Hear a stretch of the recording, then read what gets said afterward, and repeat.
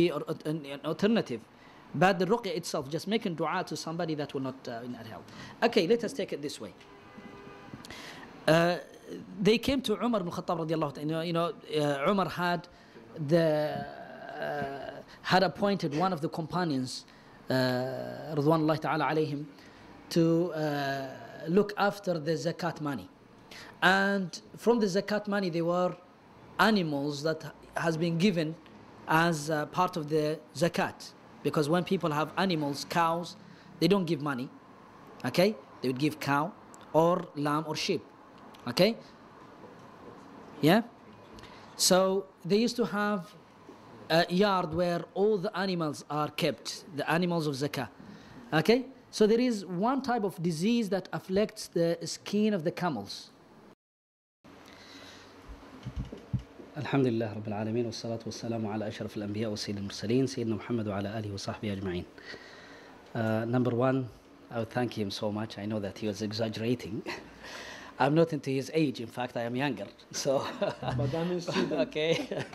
What he said is by Sheikh, you can judge. Number two, it was the habit of Abu Bakr radiallahu ta'ala an. Whenever somebody would mention him or praise him in his face, that he used to say to Allah Azza wa Jal, Allahumma la tu'akhidna bima yaqulun waghfir lana ma la ya'lamun waj'alna khayran mimma yadhunnun. Oh Allah, forgive me and do not account me with what they say. If somebody praises you so much and say, he is the Sheikh, so Allah, do not account me with that. I'm not into that level. I am a normal, ordinary person. Okay? And forgive me on those things that my brothers don't know in secret what I do. Okay? So my secret affairs that you know, oh Allah, okay, the way how you have prevented me from the people, you have concealed my secret life, do not expose it. And forgive everything that is between me and you. Okay? And make me to be better than how or what they think of me. This is what Abu Bakr radiallahu ta'ala anhu used to say. Okay? And طيب. إن شاء الله بإذن الله عز وجل. Okay. The topic is so huge, truly, that I don't want to address it and I don't want to say anything about it, because we will never cover anything about it. But what I am certain and sure about is every single one of you at least has one question. And one question will bring another question and will make us, inshallah ta'ala, in a simple way cover the whole topic. So the best way is, instead of me telling you what I want to say, I'd rather be here answering all of your questions. And one question will lead to another, and spend the time, inshallah ta'ala, in the most beneficial way. And you've got at least one thing that you want to know about it. What do you think? Okay? So we can utilize the whole time. I don't know if they have speakers there. The sisters? Sisters can't hear. Downstairs they can't hear. Nothing, huh? Is it the mic or is it how? No, not this one. This one. This one. Okay, inshallah ta'ala. So, anyway, in a little while I'll be shouting. So, okay, what do you think? Should make it this way? Yeah? Beautiful. Okay, where shall we start from?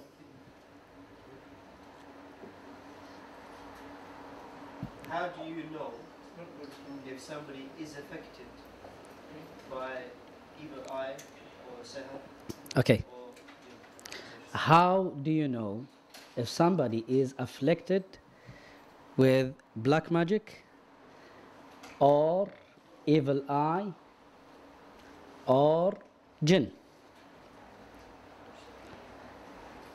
I think Abu Muhammad must have touched this issue. No? ما تكلمت معاه. Okay. I would speak of my own experience. Okay? I've been in this field almost about 17 years now. Okay?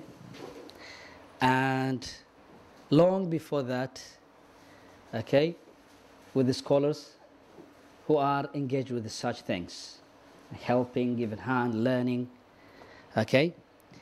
70 to 80% of the people who visits the ruqat, okay, in most cases they don't have no black magic, no jinn, no evil eye. But it's very important for us to understand something which is very important. Somebody would come to you loaded with problems, okay, and they are looking for a solution, okay, and they are looking for a cure, okay, of this problem that they have. If they go to a doctor, immediately he's going to diagnose them with depression and stress. You don't have to be qualified to get, to say to somebody you're stressed. In fact, most of us we are stressed and we are depressed because of the environment where you are living. Okay, you are always a stranger, even if you are living next to a Muslim or you are living in a Muslim neighborhood. What do you know about your neighbor? Nothing. The first thing that comes in your mind is mind your business. Why would he know? Why would he have to know, okay, everything that goes in my life? Why does he have to put his nose, okay, in my own affairs? This is not the attitude of the Muslim. Rasul sallallahu alayhi wa sallam said, a Muslim to a Muslim, al-Muslimu lil-Muslimi kal-bunyan yashuddu ba'duhu ba'dan. Let alone now your neighbor, your own brother. You feel so ashamed or you feel so annoyed that he knows a little bit about your own personal things. Okay, if you are married, you are separate, you are living independent, and so on and so forth. Okay, do you get it? You think the same way how the people are molded in this society. Okay, mind your business, mind the gap. Okay, you concentrate, okay, and just look about your own affair. And this is not the life of the Muslims at all. There was a problem in the house of Rasulullah sallallahu alaihi wasallam, inside the house, that the whole community knew. Okay, of Medina, all of them knew that the wives of Rasulullah sallallahu alaihi wasallam upset him, and he was really upset with them, and they quarreled. Okay, Rasul sallallahu alaihi wasallam with his wives, and he was that close actually to divorce his wives. That's his own internal affair, to the extent that the companions were stressed and upset, and okay, they start crying inside the masjid of Rasulullah sallallahu alaihi wasallam. Umar was notified. Okay, Umar came running, and he said, Wallahi by Allah, I will never rest until I bring the smile to the face of Rasulullah sallallahu alaihi wasallam. Now we are living with neighbors, they don't even really know who you are. You don't even really know, really, truly, what's the name of your immediate neighbor. If you do, I'm not talking about you, I'm talking about like me maybe. Okay, you'll be living in flats for 10 years, you don't even really know, wallahi, the flat in front of you, okay, have they eaten? Okay, what's the standard of their life? Are they earning? No. Oh, come on, brother, this is nothing to do with, it's nothing, none of our business. It's nothing to do with, subhanAllah, considering neighborhood and so on and so forth.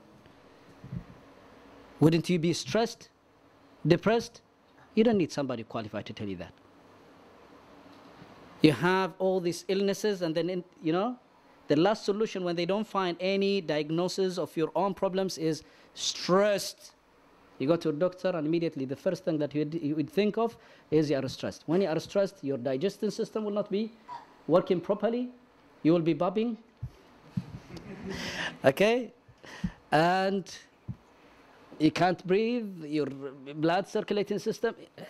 You are a human being. It does really affect you.